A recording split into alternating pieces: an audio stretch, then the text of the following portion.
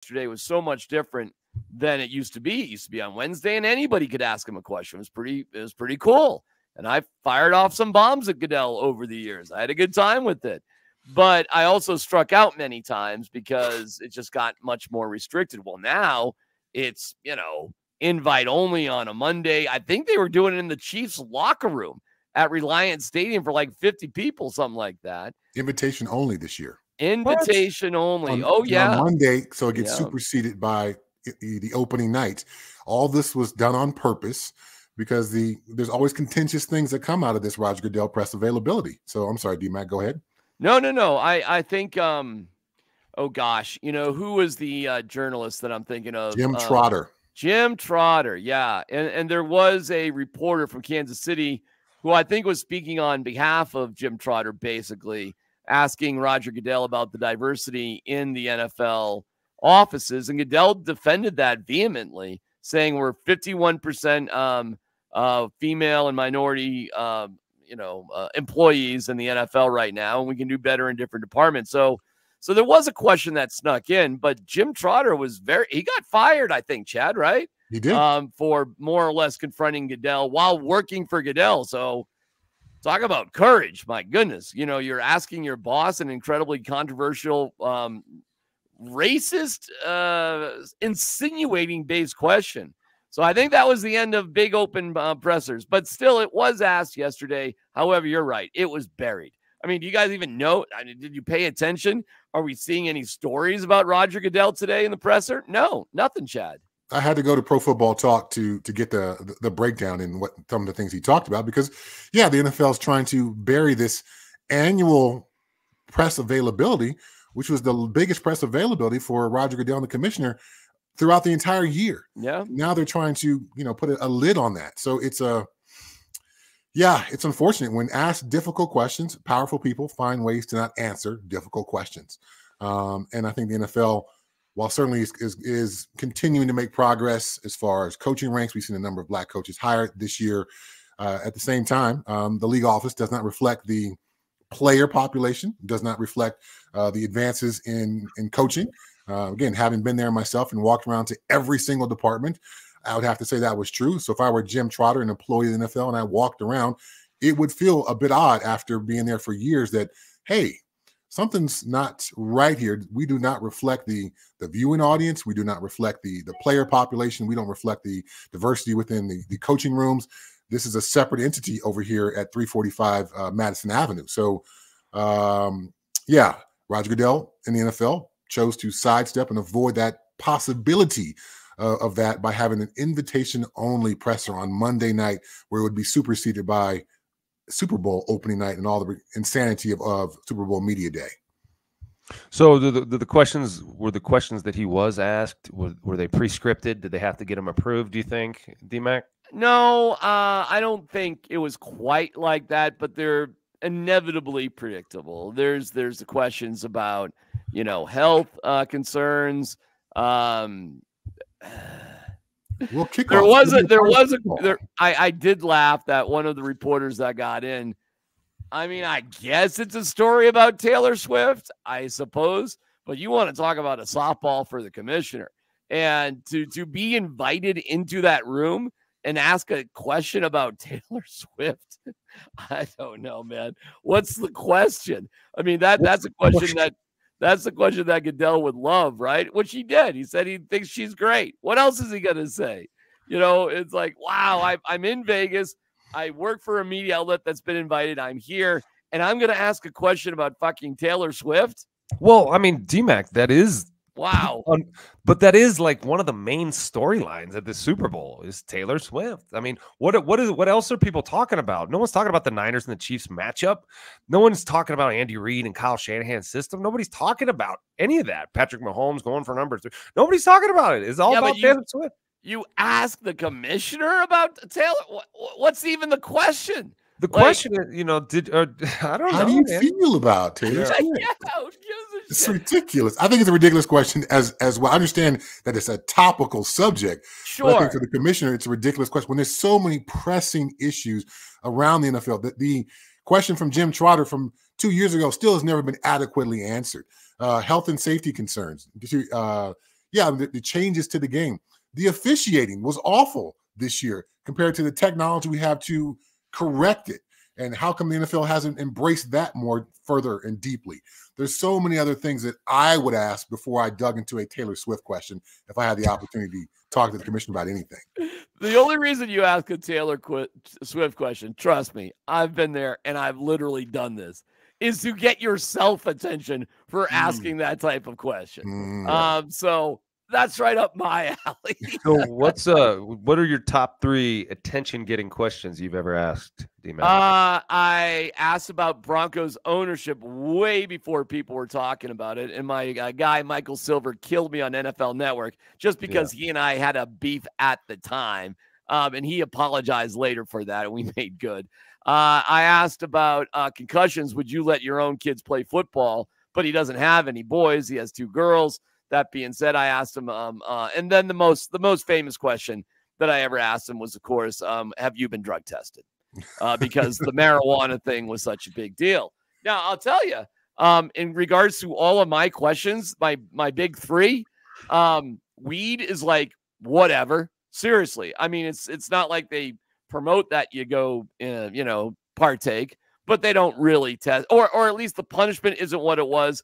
And the testing is way different than what it was in terms of you have to be smoking a chimney. Threshold. Like, yeah, it's ridiculous. Yeah. Safety issues. I think the NFL is safer. It is. They've backed way off on certain things. ACL injuries are down. Concussions are down. I think wearing those big, bobblehead sort of things actually does work. It seems to. And in terms of Broncos ownership, well, that's done now, right? I mean, it's a wrap. So I was asked, like, what would I ask the commissioner? I guess officiating, how do you make that better? But in all honesty, fellas, and if I'm just naive, I'm naive. But the NFL seems like this crazy rocket ship that seems unpenetrable. It's just going to the moon and beyond. I don't know what I would ask him now, I guess. What would you ask the commissioner specifically? What would the question be? I would probably ask him. So I was just at this NFL benefits meeting on the weekend. Former players trying to understand the labyrinth of benefits that are available to it. And it's very, very complicated. Each one has its own application process and approval and this and that. And there's a total and permanent disability payout if you can prove that you're super duper fucked up. And a lot of guys try to, spend their lives trying to convince this board that they're super fucked up. And maybe they end up convincing them that they're super fucked up and they get a total and permanent payout. Well, then you can't even get a real job. And if you make over $30,000 a year, that payment goes away. There seems to be an incentive to show the league how messed up you are and no incentive to get healthy. Why is that? Why is there no incentive for guys to live healthier lives and prove that they're getting better? Because when you played in the NFL, man, you had doctors and trainers all around you at all times. All times. Your job was your body. Your job was your health. And that takes a lot of time to be healthy like that. So now that you're not in that world anymore, it does still take time to be healthy. You have to commit hours per day to try to get yourself back on track health-wise, but you don't have people doing that and you don't have any funding for that. I think the NFL should provide an incentive to get healthy, understanding the issues that players have. Why are there no incentives for that? Wow. That's what I would ask. That sounds phenomenal, man. You need a player to ask that question. Nobody else is even going to understand it. Nobody else is even going to have any sort of context for that. That'd be a brilliant question. I'd be fascinated to hear his answer. Chad, what's your answer to that, Chad? Because you're in those circles more than I am. No, I think our medical system is that way. They want to treat a specific issue, not look at the system, the systemic part of it all, and how it all ties together. So for the NFL to offer rewards for neurocognitive, you can get money for that.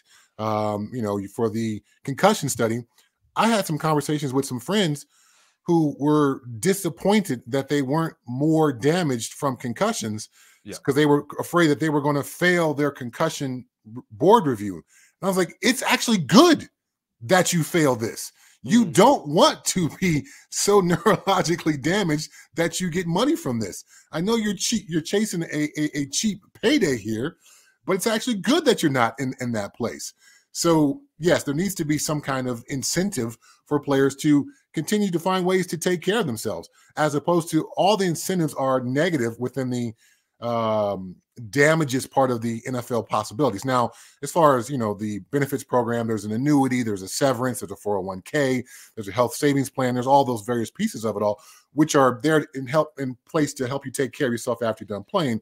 But from a medical standpoint, to your point, Nate, all the medical outcomes that benefit you are negative. So you are incentivized to report things in a worse way than they actually are. And to, I think in some ways, to actually believe that you are worse than you actually are, because when a former player here in town who's very famous, does a lot of media, was going through the process of trying to apply for benefits, they actually followed him around with a camera and got video of him at a local hardware store picking up supplies for his yard.